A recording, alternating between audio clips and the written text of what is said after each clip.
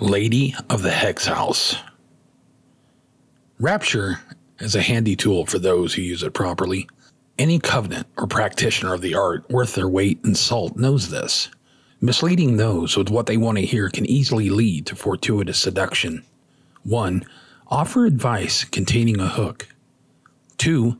Pick appropriate times for consultation, preferably after the mark has suffered a particularly long day. 3. Mirror that which they are. Become a part of not just the events of their life, but their life. These 3 rules will provide the opportunity to command those with feeble will and lacking constitution. Captain John Byers placed a paper on his desk and rubbed his eyes.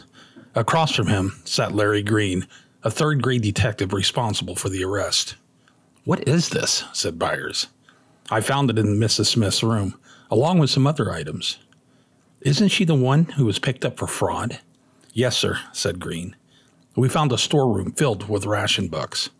The complaint had been provided by a local kid working in the market Mrs. Smith frequented. The war was now in its 3rd year, and the government was offering food rations for those less fortunate, with each member of their household receiving one. According to the kid, Mrs. Smith had brought in a binder.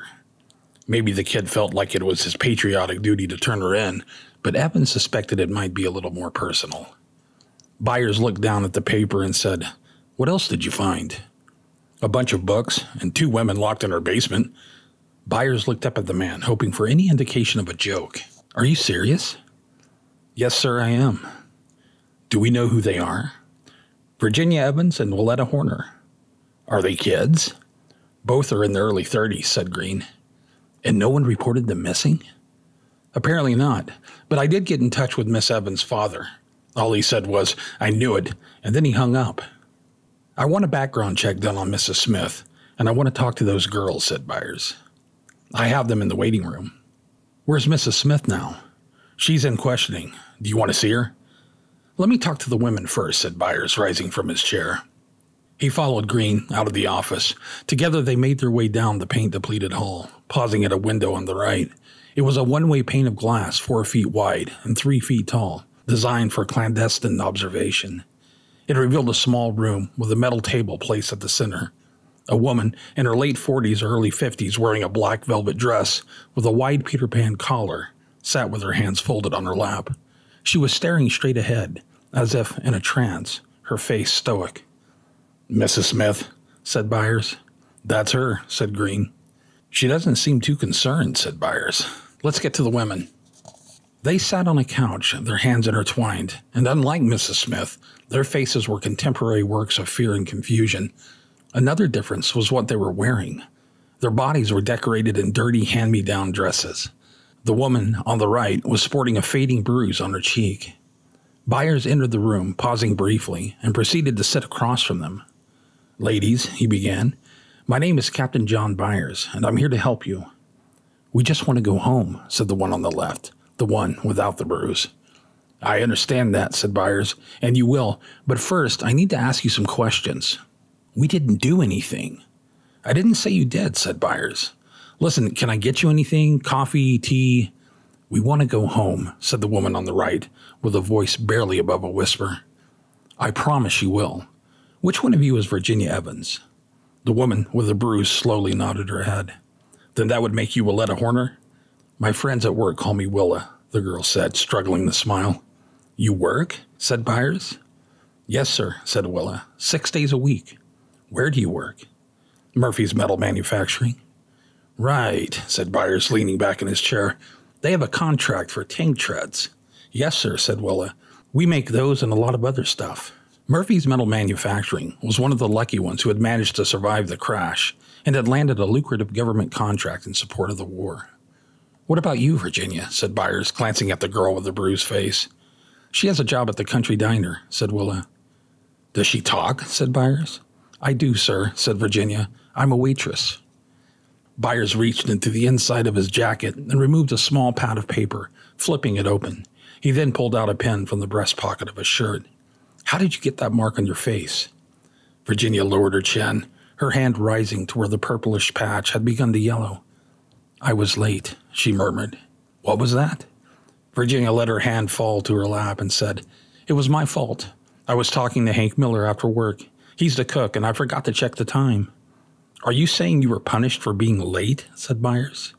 I'm never late, said Willa, with a tone of pride that baffled Byers. What were you late to? Said Byers. Check-in, said Virginia, and it was payday. She really doesn't like it if we're late on payday. Who doesn't like it? Said Byers, but he was pretty sure that he knew. Mother, said Virginia. Is Mrs. Smith your mother? She is the shepherd, and we must follow her law. Byers leaned forward. These women, with their glassy, faraway eyes, were as lost could be. They wanted nothing more than to go home, and to them, home was back where they had been found, locked inside of a basement. Weren't you being held captive? He said. We were being punished, said Willa. For what? Before either of the women could answer, there was a knock on the door. Green peeked his head in and said, Can I see you for a moment, Captain? Excuse me, ladies, said Byers, rising from the chair. I'll be back. The two women watched him leave in silence, their hands clenched together like a lifeline. What do you think? Said Green, once they were out in the hall. I don't know what to think, said Byers. It's like they're brainwashed or something. They just might be, said Green. Let me show you something. Byers followed the man to where a wide doorway stood open, leading into a large conference room. A corporate table spanned across the floor with a row of leather chairs lining each side. On the table were a stack of books, a pad of weathered paper, and a manila folder. Take a look at these, said Green, planting himself in a chair. Byers sat across from Green, grabbing one of the books. It was titled Magical Words of Submission. He dropped it to the table and reached for another titled Power Over Others. Then there was Witchcraft of the Past and Summoning the Devil. A low wattage chill began to creep through his spine. These were in her house, he said. By her bed, said Green, along with a bunch of notes. You looked at one earlier. So there was no kidnapping, said Byers. It doesn't look like it. What else do you have? Said Byers. Green slid the manila folder over to Byers. This is what I wanted to show you, he said. It's the background check on Mrs. Smith. It read like a Greek tragedy, a promising life that was soon chipped away by disasters, events that not only crippled the mind but devastated the soul.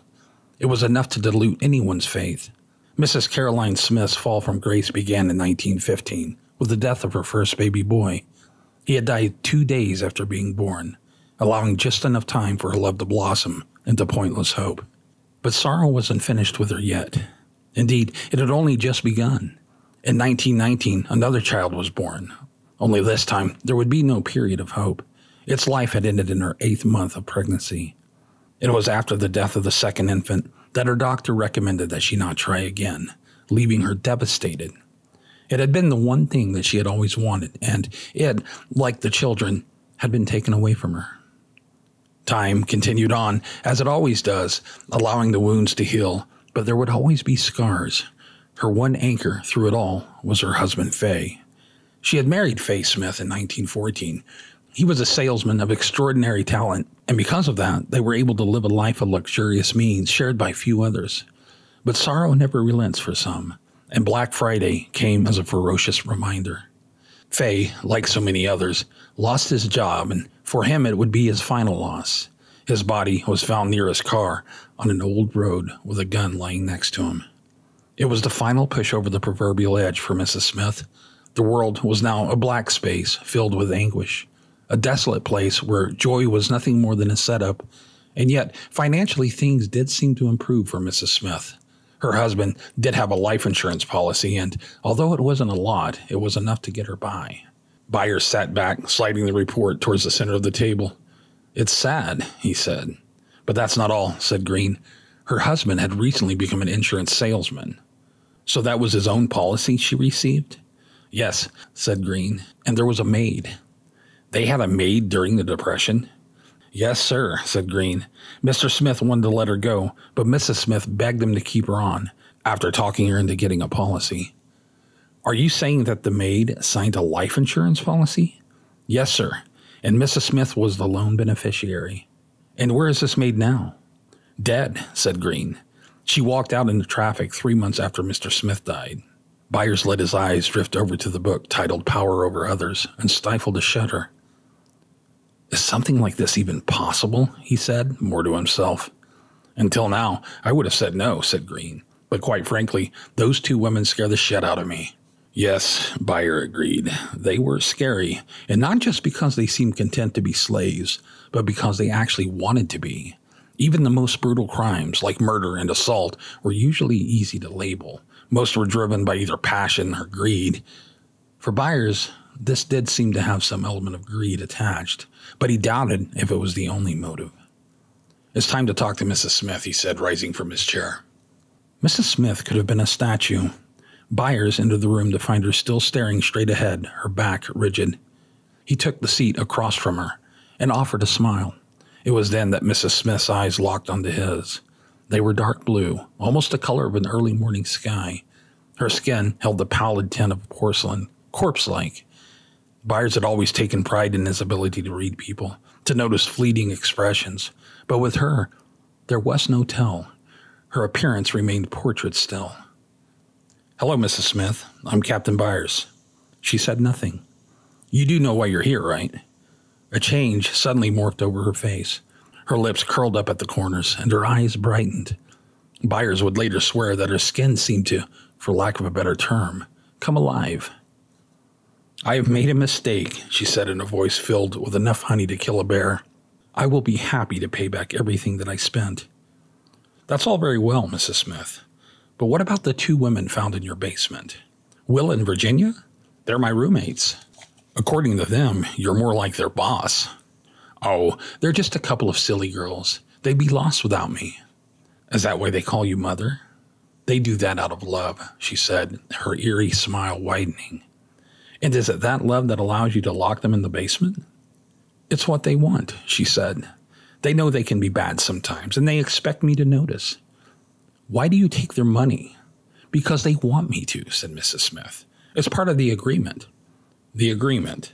Yes, she said, leaning forward, and for a moment Byers thought he saw something flicker deep within her violet eyes, like a flashing bulb that failed to light. You see, Captain Byers, this world is a cold place. It's even worse if you're a woman, especially if you're a woman over 30 and single. I don't understand, said Byers. We are outcasts, Captain. Unwanted and thrown away. Society has deemed us unfit, and so we must wander this earth like ghosts, shunned and avoided. I read your file, Mrs. Smith. I know about your children and what happened to your husband. The flare was again in her eyes. Then you know what I'm telling you is true, she said. This world is a cold place. Is that why you practice witchcraft? She let out a laugh that caused Byers to scoot back. Is that what you're charging me with, Captain? Witchcraft? Of course not, he said. I'm just curious. Then get your own books, she said. Mrs. Smith, what happened to your maid, Captain Byers? We both know that the only thing you have on me are a few fraudulent food vouchers, and I've already offered to pay them back. And it's a federal offense, said Byers. But you're not a federal officer now, are you, Captain? I am not, said Byers. Then I have nothing more to say to you. With that, Mrs. Smith constricted back into her statuesque pose, her face once again becoming a porcelain dish. Byers watched this with silent fascination. As far as this woman being a witch was concerned, he still struggled to believe, but something was there. Something buried deep beyond the facade of erroneous manners that she projected. Was she evil? Maybe, but Byers was sure that she hadn't started out that way. Mrs. Smith's malevolence was a product created by a stack of calamities that few could ever overcome. And when one's light begins to fade, you can either fade with it or learn to accept the darkness. Mrs. Smith not only accepted this darkness, but had learned to thrive within its shadows, and that made her dangerous. Byers left the room, promising to keep a very close eye on her case. It was a promise that he kept. Virginia and Willa were returned to whatever small towns they had come from, and Byers hoped that whatever spell they had been under could be erased. Mrs. Smith pleaded guilty to defrauding the government and was sentenced to 1 year in prison, but that was all. Any other allegations were quickly shelved away as unprovable rumors. She was released on a cold day in November, and luck, or something else, was still with her. The war had been over for 6 months and was still receiving the top spot in the news, overshadowing the tiny column reserved for her. But Byers noticed. He sat in his Roadmaster and watched as she left the iron gate of McAllister State Penitentiary and entered a cab. But it was the last time he or anyone else would see her. She, like the light that had been stripped from her so many years ago, vanished and was never seen again.